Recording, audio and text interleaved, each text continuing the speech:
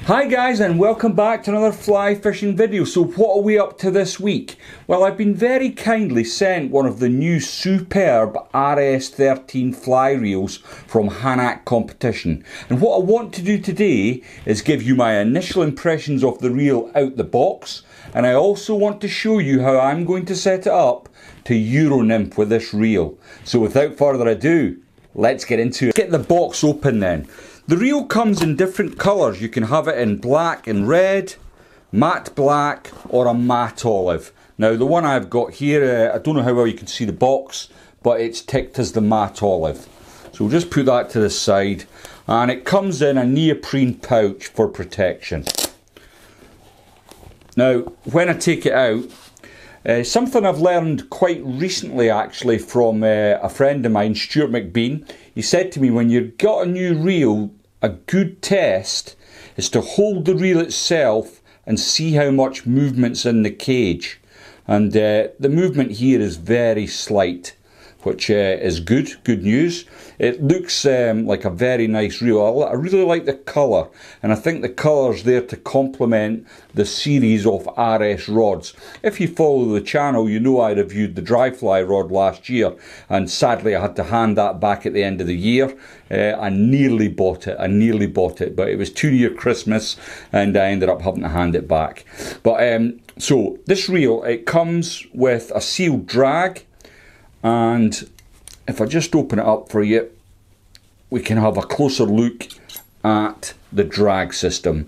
Now you'll know sealed drags because there'll be no cogs or anything on display. It's all kept inside the reel, and hopefully on the outside where you control the drag is a dial numbers to let you know what setting you've got the reel. Now a lot of the reels for river and stream, they don't have drag systems, and a lot of people will argue that for trout fishing you don't really need a drag. All the reel's for is holding line.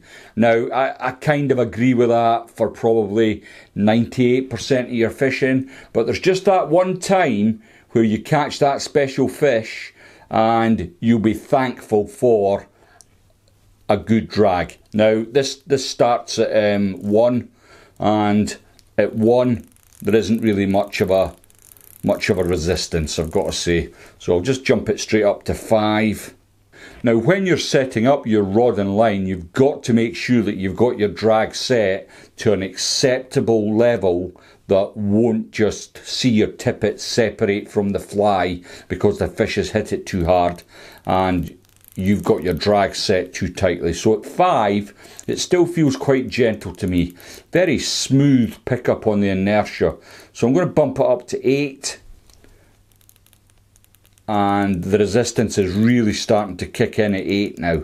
And probably a little too much for me. So if I bring it down to 7, that feels like it will protect the tippets I'll be using for Euro Nymphing. So typically while Euro Nymphing, I'll be fishing tippets from 0.07 up to about 0.1112 depending on the situation. So as I say, it looks pretty good to start with, and we're going to get it ready for Euro Nymphing. So what's next? Now when I got this reel, I did debate for some time whether to put a floating line on it and use it just as a normal dry fly fishing rod, but the honest truth is I think I spend a lot more time Euro Nymphing, and the reel will get a better run out from me doing that. So what equipment will I need to set up the reel for Euro Nymphing? Now I suppose traditionally most people put backing line on, and then they'll put a fly line on, and then they may add their French leader. I don't see the point of that, so what I'm going to use is some braided monofilament backing here that's going to fill up the bulk of the reel. I've got myself a Hen's French leader. This is 900 centimeters, so a 9 meter leader. I've got some of this stuff which I'm going to show you in more detail later. It's called Miracle Braid, and you'll also need some coloured floss. I'm using just this pink stuff, and you'll need some super glue and a pair of scissors. So first things first, let's get the backing onto the reel. Okay, the first thing to do then is get the braided monofilament onto the reel. So I've opened the reel up, I have the two parts here. Now the reel itself, what I want to do is take some of the braid and feed it through the actual reel. The next thing I'm going to do is create a loop like so, and I want to bring in my spool and catch it with the loop. Now I'm going to tighten this up onto the spool. Now, as a matter of belts and braces, I always like to add a couple of half hitches onto my loop, nice and tight. And if you wanted to be real pedantic about this, you could always add a touch of super glue to your knot, but I'm not going to worry about that. Don't want to get super glue over Franter's reel. If the worst case scenario should happen and you have got down to your backing, this will hold like that. Next thing then, we're going to put our reel back together. Now just make sure that it's come through the cage and you're not going to trap that in there. Tighten up the knob and we're ready to reel up. Now, depending on what way you like to reel, I like to play the fish in my right hand and I reel forwards with my left. Everyone will be different. People tell me there's a right way and a wrong way. I would say it's what's right for you. So in my case, I want to reel forward. So I'm going to just get it started like so. The next thing, with the braid here, I'd normally get one of my kids. I'd put a pencil through here and I would get them to hold it while I reeled up. I don't have that luxury today. They've all gone downtown to spend my money. So what I've done is I've repurposed my fly tying vise and stuck a bodkin needle in. Then all I need to do is pop my braid on like so, and then I'm ready to reel. Now, it just needs to be done very gently. It's much easier with another person, I might add. So if you've got a friend or a kid that's prepared to take a bribe, I would advise you to definitely tap them up. So all I'm going to do is speed this section up so you don't have to watch me winding it on, but I do want to fill the reel to almost capacity.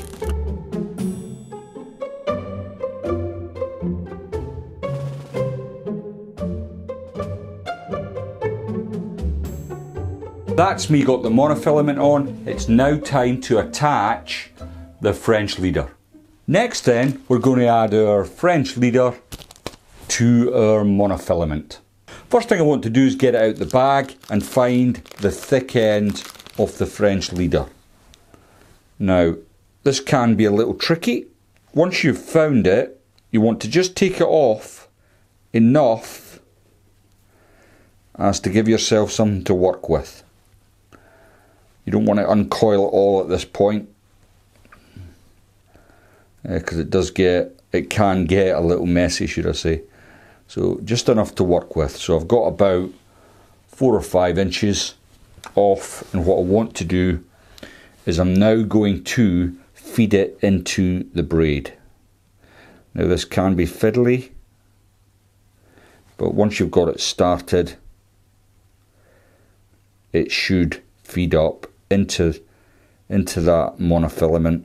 Getting started can be a little fiddly, but once it gets going, it becomes quite easy to push the braid and feed your French leader into the centre of the core. And I'm fairly happy that I've now got enough of the French leader up into the braid.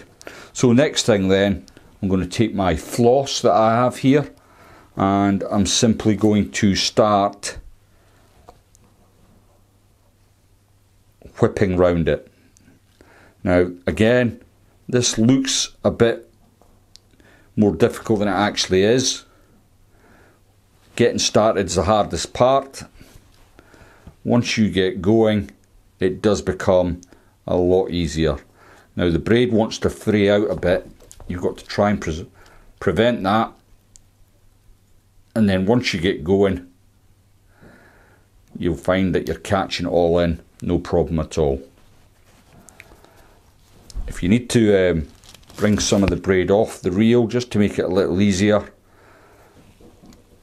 and what we want to do is to create a nice smooth transition between the French leader and the monofilament. So if it does, worst case scenario, I mean 9 meters is a lot when you're nymphing. If a fish is taking your French leader out of your top rod ring, it's obviously a good fish. So what you don't want to do is have a big bump that's going to cause your reel not to do its job, which is to slow the inertia of the line down. So I'm going to just keep building that up. Keep it nice and tidy. I'm just trying to make sure I've got everything sucked in there. And then to finish off, what I'm going to do is create a loop in my line. I'll bring that through, and that's why I wanted to keep the French leader pretty much intact, to make this bit a little easier. And all I've done is effectively put a little whip in there. Now the next thing, I'm going to just hold all the ends. I'm going to come in with my super glue and just seal all that up.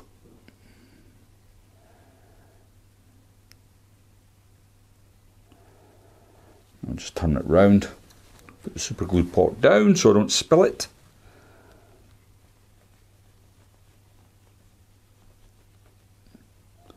Now what I'll do is I'll put this to the side to dry, and then